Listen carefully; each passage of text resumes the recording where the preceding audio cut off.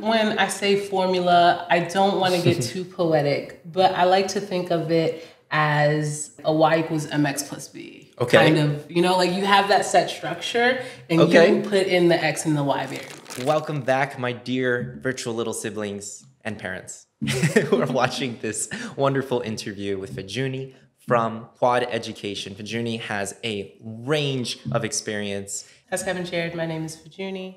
I have been working in college access, I want to say since 2015, a bit unofficially and more professionally since 2016. As a first-gen student, immigrant, I did not know much about the college process, and I looked for intervention programs in local community organizations. Through the support of a community-based organization, I was able to spend a summer at a local college learning about the college application process and better preparing myself. Within this time frame, I've seen a lot of different shifts. I think that is one thing that I've seen, that there are so many different providers for college access. The completely free to very hefty price range kind of offerings, but that this is becoming more and more a refined process, right? It's almost like when you think about the SAT or the ACT, right? They teach you that there are tests that you can learn, that there is a formula, that there's practice tests, right? Through repetition and doing, you get familiar with questions and things. Well, there's a formula to college admissions now, right? We are given playbooks and we're able to learn and follow, okay, this is the timeline. This is what you should be doing as a freshman. This is what you should be doing as a sophomore. This is what you should be doing as a junior or a senior to reach success. But all of that builds upon each other. I feel like when I started out, it was so mystic, right? This process. And I feel like people like you, people like me, we're demystifying it for so many different people, that there is, a set kind of formula that you can follow. For sure. And not to say that this will be the same for everyone, right? But there are recommendations based on goals you have and the schools you're looking at. So I think that is a key development that we've seen in the past decade. For sure, for sure. So I wanted to touch upon a few things that Fedjounie has already mentioned. The first is just taking advantage of the low-hanging fruit, free resources. Right off the bat, guys, look into those pre-college programs, whether you're low income, middle class, regardless of your background. It can only pretty much help you to apply for those pre-college programs. Even just applying and getting in, you don't necessarily even have to go. But for instance, my alma mater, Yale, offers the YYGS, Yale Young Global Scholars Program. There's fly-in programs for students who are low income. They literally will pay for your flight to come visit the school. That's something that a lot of students don't know about. Many students have just watched YouTube videos and told us that that's what helped them get in. And also, Quad is offering free intro calls. So you guys should definitely take advantage of that. Speak to a counselor, find out what your strategy or formula might be. That's a really simple way just to get started. So I wanted to dig a little bit deeper into this formula that you're mentioning. Like you said, it's one of those things where there is a bit of a recipe, but at the same time, people can add their individual touches. Is there a formula for every kind of student, for a specific kind of student? What do you exactly mean by this formula? When I say formula, I don't want to get too poetic, but I like to think of it as a y equals mx plus b. Okay. Kind of, you have that set structure and you put in the x and the y variable. There are recommendations for students who want to pursue specific tech careers, right? So you can be very pragmatic in your search on Google. Look for recommendations for students who want to pursue engineering, or pathways for students interested in cybersecurity. I always recommend that to my clients with Quad. We do a little aptitude test together. It's not extensive, but for students who are ninth graders and they're I don't know what I want to do. I kind of like my child. I kind of like this. I've been in that. In 8th grade, I like this. It's an opportunity to really sit down with yourself and get some suggestions. But there are other resources like articles and blogs that talk about those specific fields, right? You want to get information about the things that you're interested in so that you can plan as much as possible, because organization then allows you to make calculated decisions. This process is formulaic in that there are milestones, right? There's a certain point. You're not writing a personal statement the spring of your senior year, because application deadlines have already passed, right? So there are set timelines that will ultimately determine when you're doing these things. So if you're a person who says that you are dedicated to civic service, but you just started volunteering in senior year, are you dedicated to civic service, right? Like, or are you a person who heard that that's something good to put on an application, right? Yes. So you want to think about how you're dedicating your time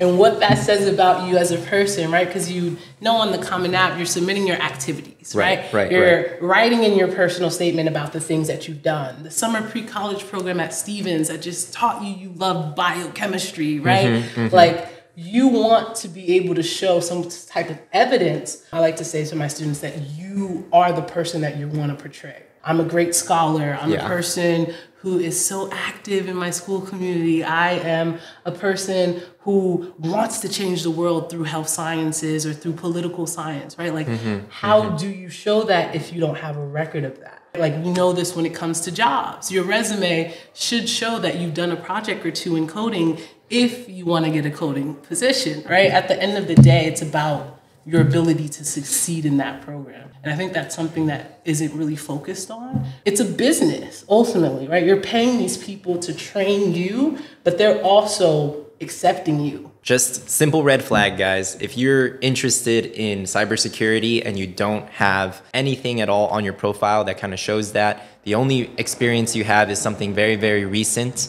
that is going to be a little bit of a tough pill for the admissions officer to swallow. Granted, we understand this happened to me too. I wasn't even really sure what I wanted to study in college, and I was kind of just left looking at my extracurriculars and sort of figuring out what can I cook and make with these ingredients. And so you might find yourself in that position if you are a junior or senior, but if you are a 9th grader, 10th grader, you have a bit more time. Start thinking about that timeline, guys, because you apply senior fall. In the 3 or 6 months before senior fall, you shouldn't just be trying to pack and build your profile then. What colleges want to see is they want to see, again, evidence, proof that you've been doing this for years. That's super convincing. When we talk about a formula, it's not that complicated. You're pursuing contests outside of school. Perhaps you're looking at some internships, some work experience. You're doing clubs, your academic interests in school. You took AP Computer Science, making sure you have that 1, 2, 3, 4, 5 ingredients to kind of showcase that this is something that you've been taking seriously for at least, 1 or 2 years.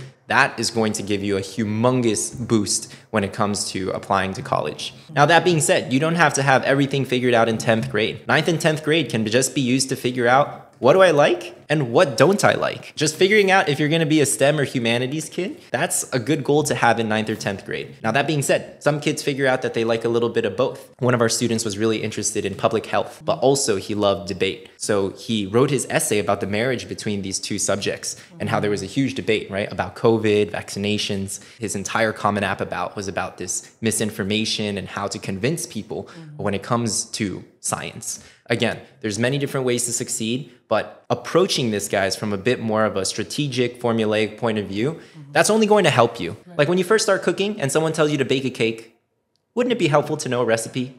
Yes. That's all we're trying to say here. Kevin, I love how you put it into those specific categories, right? Like we're thinking about extracurriculars. We're thinking about recommendations. When it comes to letters of recommendations, I actually tell my students, you should be preparing for this since your 9th grade year. Typically, they want to see teachers that have taught you for more than 1 year. But if that is your only option, right, work those relationships. Use your interpersonal skills. Pivot yourself into a place where both your teachers, your guidance counselor, heck, even the principal at your school, they could write you a stellar recommendation. And I love what Kevin says, 9th and 10th grade is a time for exploration. Because a lot of students, they don't know what they want to do. So being intentional about your exploration doesn't mean that you're not trying different clubs, right? Because at the end of the day, we can always spin that differently, right? You have control over that narrative, but if you don't have those early experiences that said, okay, I tried this, it just didn't work out. There's no story to tell, right? Like there's just, oh yeah, I wanted to try that club, but I just never did it. So like freshman year, you did nothing, right? Like Yeah. One thing that really stuck out to me about what you just said, which I'd like to build off of, is this intention behind the exploration. You yourself can start taking initiative behind your own exploration just by looking at additional resources. YouTube, there's like brilliant channels and documentaries about historical subjects, or you can start a little history club at your school. There's just so many ways to showcase that honestly, it's a little bit of a red flag if, you know, you were just sort of twiddling your thumbs and didn't really do much during 9th or 10th grade. Fedjounie also mentioned a passion project or independent project. This is actually like a cheat code to get a great recommendation letter. You can start a little club, a little initiative. I'll just give a random example that maybe one of our students has done. Just they're exploring history from both an American and Japanese point of view, and they were investigating World War II, Pearl Harbor, the bombings. And so these two nations, they talk about this history in completely different ways. All you guys have to do is ask your history teacher to be an advisor, an informal advisor. Show them your notes, show them what you're working on every month. And that's it. We're just talking like a 20-minute meeting, staying after class, or maybe chatting with them during lunch about this project that you're working on that you're genuinely passionate about. It doesn't have to be you showing up, you know, every Friday with like muffins and trying to butter them up, but just involving them, asking them for help, asking them intelligent questions is actually a simple but really powerful way to get these recommenders to write amazing letters for you. This formula that we're talking about, right? One of the most important elements is just simple timing. The students who start working on their essays in October, you don't need to start writing your essay your sophomore year, nothing like that. But we're just talking, giving yourself a little bit more breathing room, 3 or 4 months, even baking in weeks in your schedule where you know, I'm gonna be really busy, I'm gonna be away at a summer program, giving yourself a little bit of a grace period. Simple things like that will make a monumental difference over the long run. So coming back to this idea of a formula or a strategy, Fedjounie, like what's the difference between a good one, a bad one, and like a really good one and a really bad one? Does that kind of make sense? Yes. The biggest difference between a good one and a bad one is how realistic is it to you as a person? I know I struggle with procrastination. As you say, right, Kevin, plan a long runway. Right now, I'm applying to law school in the fall, but I've already written my personal statement, right? Like, so this is a skill that you do build in undergrad, but it carries you for the rest of your life. What I'm hearing is whether the strategy is good or bad or not, it's actually really subjective. Again, it depends on intention. And most importantly, self-awareness, guys. Like if you know you're the student who is just on fire, you can crack academic tests, then you can go for a much more brainiac route, like compete in Science Bowl, do the biology Olympiad, do the chemistry Olympiad. But if you know that's just not happening for you, you're much more of a people person. Focus on investing into nonprofits, interacting with other people, interpersonal relationships with your recommenders. This again is information that you kind of want to start figuring out as a 9th or 10th grader. Again, it doesn't have to be like, okay, I'm going to sit down June of freshman year, I'm going to figure out if I'm a people person, or it doesn't have to be like that. You know, it's going to happen way more naturally. But as you continue to develop your interests, you should also be developing your self-awareness and just understanding what is it that comes more naturally or easier to me. So start to evaluate what some of those strengths and weaknesses are. And again, invest more in the strengths and also have fun with it. This shouldn't be a process where you're just pulling teeth and you feel miserable all the time. There's definitely ways to nurture your strengths using, again, some of these like passion projects and things like that. We ourselves have a playlist dedicated to helping students develop passion projects. Some students have created YouTube channels about crazy geography facts.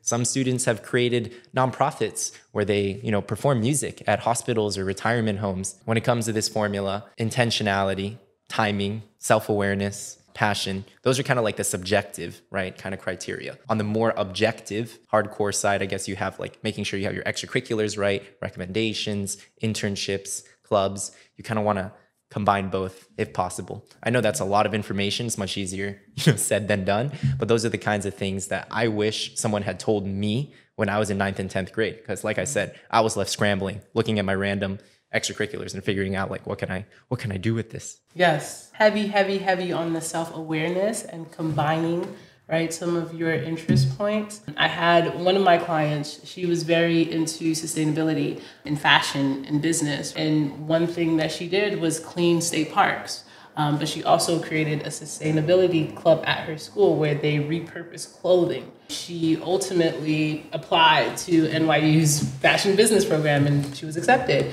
But like knowing what that end goal was, she created a candidate profile that really reflected her interest and it developed over time, right? This wasn't 3 things that she did in the spring of her senior year. This was things that she'd done 10th grade year, that she built upon in 11th grade, right? That she built that relationship with her advisor in senior year to really do competitions and other things in the fashion club. At the end of the day, you're only competing with yourself. And when you procrastinate or when you don't let go of these habits, right? As Kevin shared earlier, you're holding yourself back in this process, and you're also leaving more to chance. Writing a personal statement in 3 days means that you can't get it thoroughly edited, right? You can't exactly. You can't make sure there isn't that minor mistake, that misspelling that will ultimately be the difference between you and an equal candidate. At the end of the day, when they get down to it, a lot of students have similar profiles, but those qualitative aspects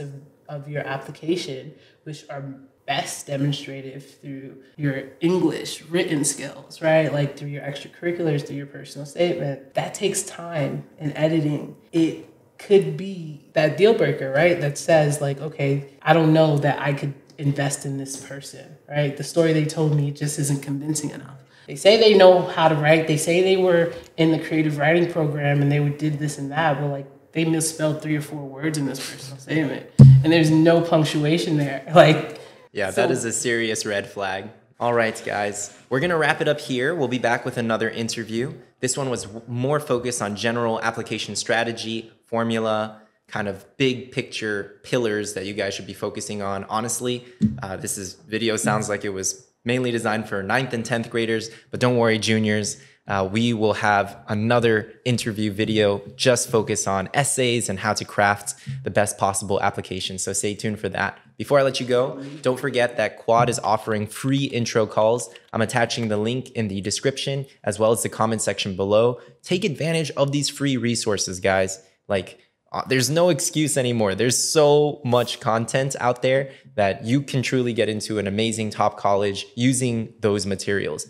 If, however, you would like extra help, we are here and available for you guys to meet with, and you guys can talk to Quad or our company, Elevated. But thank you guys so much for watching and sticking until the end. We'll be right back with another interview. Don't go anywhere. Thank you.